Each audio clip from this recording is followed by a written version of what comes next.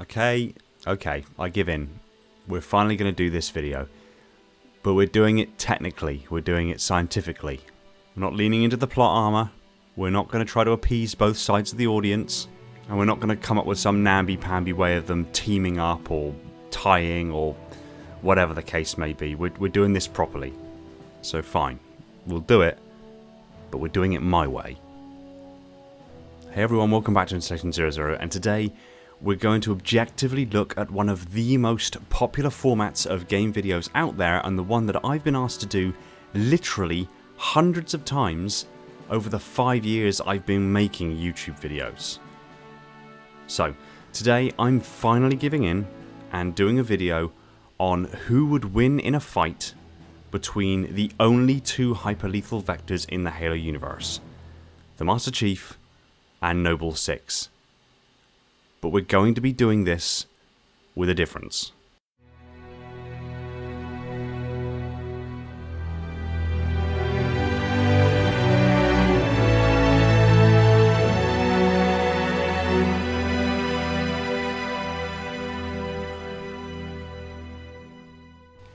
First and foremost, I've seen tons of videos about this whole who'd win in a fight between Chief and whoever malarkey. I've even made one myself a good long while ago, which many agreed with and many disagreed with, but I'm completely throwing out that format and revisiting it anew. The problem I always see with these kinds of videos, where opponents are pitted against each other, is that either mitigating circumstances either aren't taken into account, or outlandish circumstances, excess to requirement, is used to justify a tie or even a team up between the two parties to avoid upsetting one or the other side of the supporters. We are not doing that here. I'm not going to pansy out and say that they'd end up working together, or they'd walk off arm in arm into the sunset, or that they'd fight to a stalemate, or that it'd never even happen. If we're going to do this, we're going to do it properly. Now, that's relatively easy and straightforward for two characters from the same universe, such as the case of Chief and Noble Six. It's a little bit more complex when we eventually get to the point of doing these videos on two opponents who don't exist in the same universe, but we'll cross that bridge when we come to it. And in the meantime, throw a comment down below on what characters you want me to do a video on next, either against the Chief or at least one character from Halo against another from, well, wherever. Highest liked comment gets priority, so keep an eye on the comments and vote up ones that you like. So let's really quickly just skim over and summarise what I'm trying to get at here. I'm seeing this through properly and assuming a circumstance where there is no choice, no external factors, and nothing that could effectively result in a draw or a stalemate, or where they team up against another threat or whatever other nonsense. This is literally just a one-on-one fight whereby the victor must kill the opponent.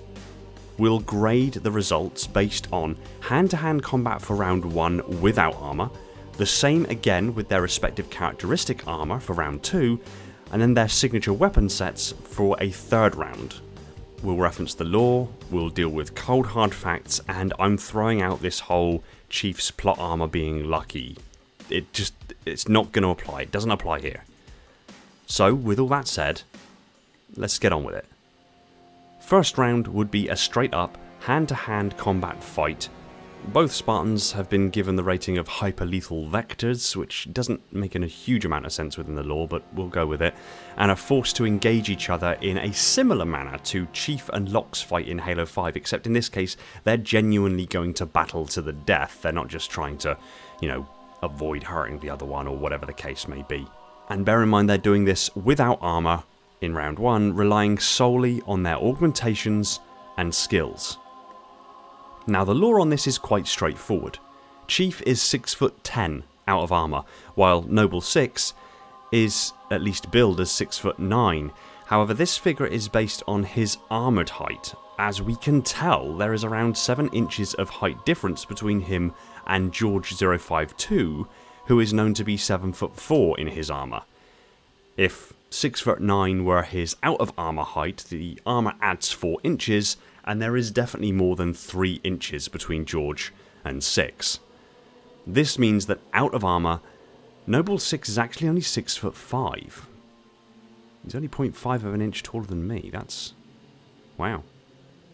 Anyway, that means that Chief has 5 inches on Noble 6, which ultimately increases his reach and his leverage, as well as adding a very modest mechanical advantage based on the lever point of his limbs and where the muscles connect. Chief also outweighs Noble 6 by 47.6 pounds or 21.5 kilograms, with Chief sitting at 286.6 pounds and 6 at 239 pounds. So again, both his height and weight work to his advantage against 6. But as we know from the tales of David and Goliath, this isn't the is-all and end-all of the story. Chief is a Spartan too. This means he is already genetically the absolute peak of humanity and is superior to most by a notable margin. Noble 6 is suspected but never explicitly confirmed as being a Cat 2 Spartan 3. Now a Cat 2 basically means that they meet the same extremely strict genetic markers that the 2s had to meet to be approved for the program. So in this regard, 6 and Chief are both the absolute peak of humanity, genetically speaking, before we even get started.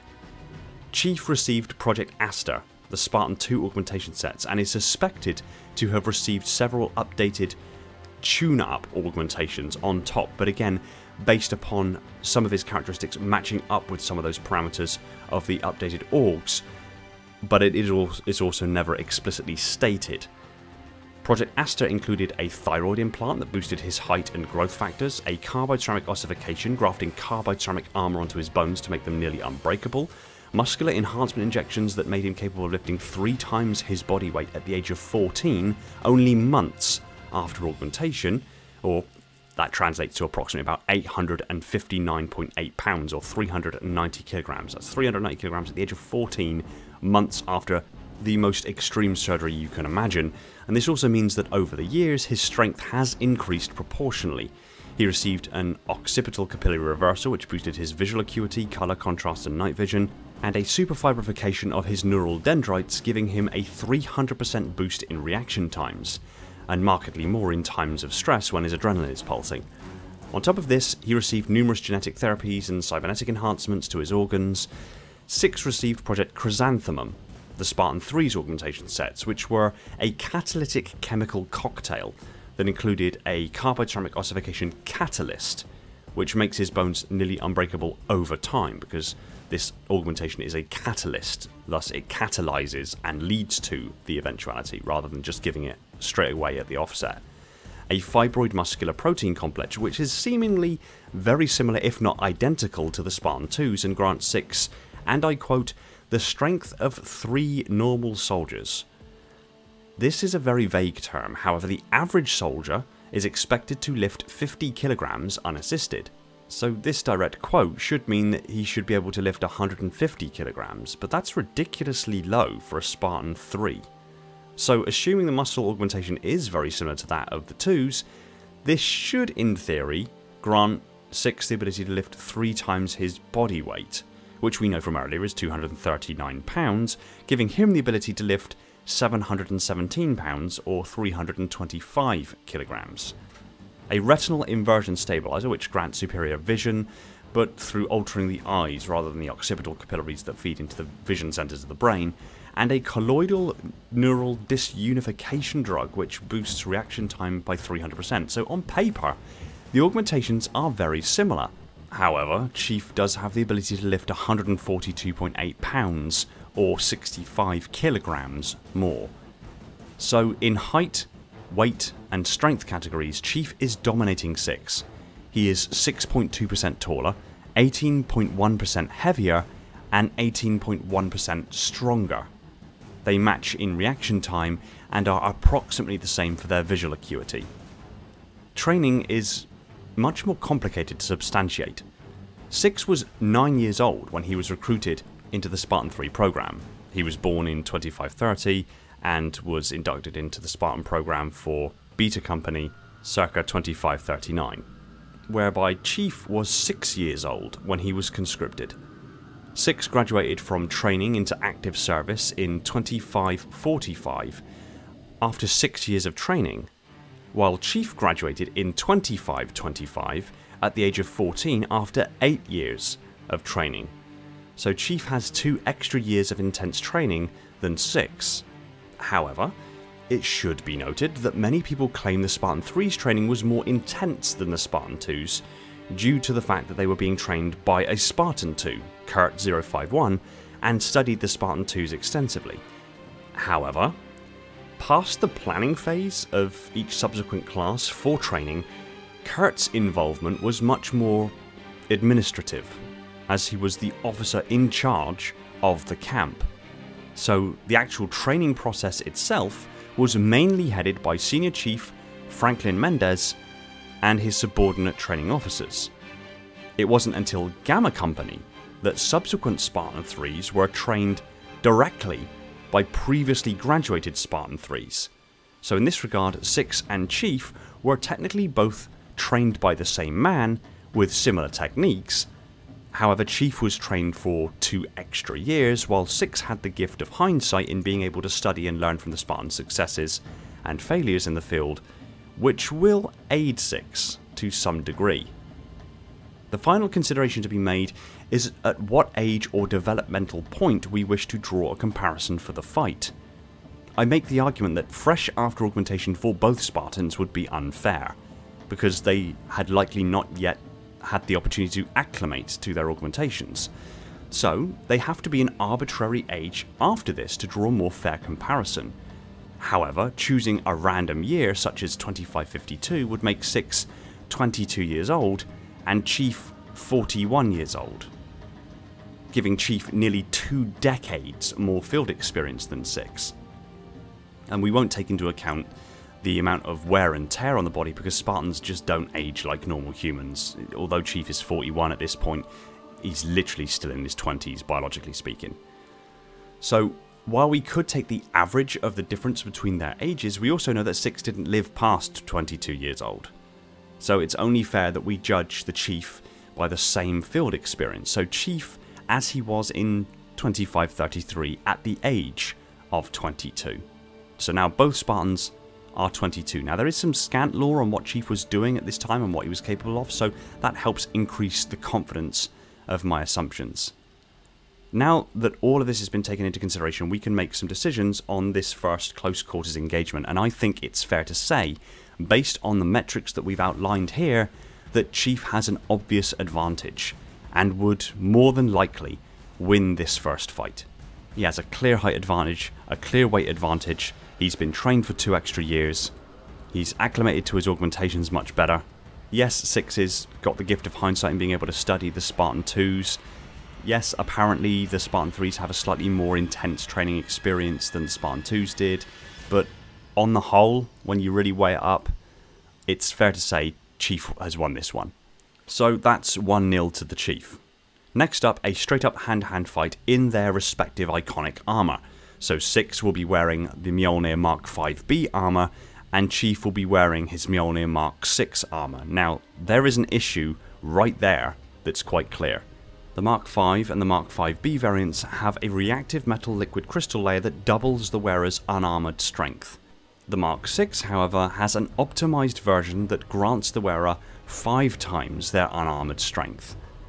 Alongside this, both suits' force multiplying circuits and reactive circuits enhance the wearer's reaction times and ability to perform hand-to-hand combat to approximately the same degree, and the energy shields of the Mark 5B are notably weaker and slower at recharge than the Mark 6. So on that basis alone, it would have been a clear win for the Chief, but that's not a fair fight as far as I'm concerned. So we're going to downgrade Chief's suit to the Mark 5 to match the same generation as Six's. Now in this regard, Chief's previously covered advantages from round 1 are amplified by Mjolnir, leading to a closer but clear win on Chief's part once again.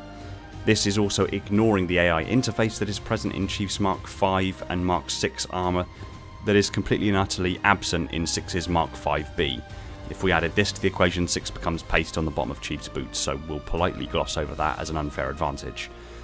The only other stipulation that I could argue, or would argue, could be levied if Chief and Six maintain the exact same parameters as we established in the previous fight, meaning both Spartans are wearing the armour when they were 22, Chief would be wearing the Mark 4 and Noble 6 wearing the Mark 5B, in which case 6 is now in prime position to be able to take the Chief due to the Mark 5B's energy shield and reaction time boost, whereby Chief's Mark IV would have no shields and only a modest reaction time boost when compared to the Mark 5B.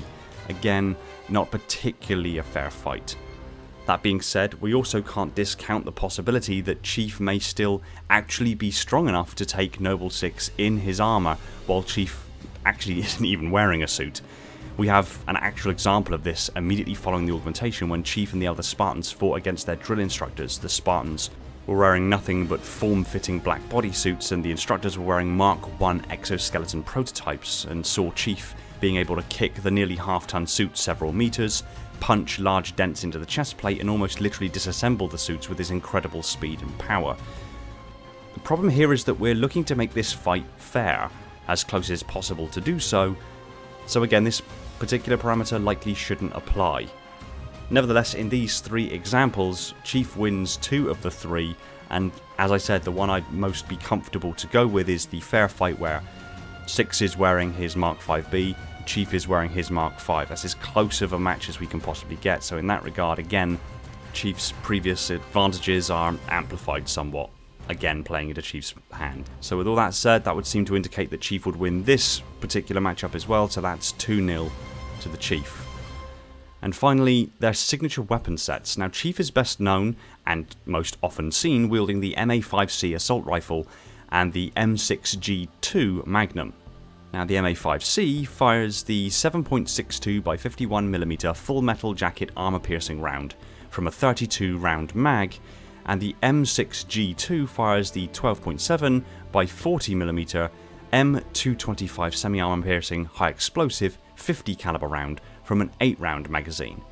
Noble 6 is often seen wielding the MA37 assault rifle and the M6G Magnum, which fires the same caliber of rounds as the Chief's weapons and with the same ammo capacity.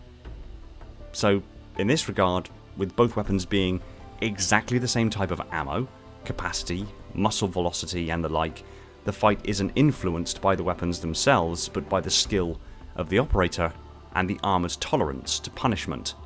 Now on the armor side of things, again, in this matchup, assuming Chief is wearing the same generation of armor as 6, he's wearing the Mark V, and 6 is wearing the Mark 5B. These are extremely closely matched armor systems. The only caveat to this is that the Mark 5B was the first fielded Mjolnir armor with energy shields, and it is possible the shields of the Mark V variant worn by Chief has had some marginal improvements to the shields, making them slightly stronger. But there is, again, no direct references to this, just comparative performance from in-game, so we won't lean into that too much. So it falls, finally, to the proficiency of the shooter.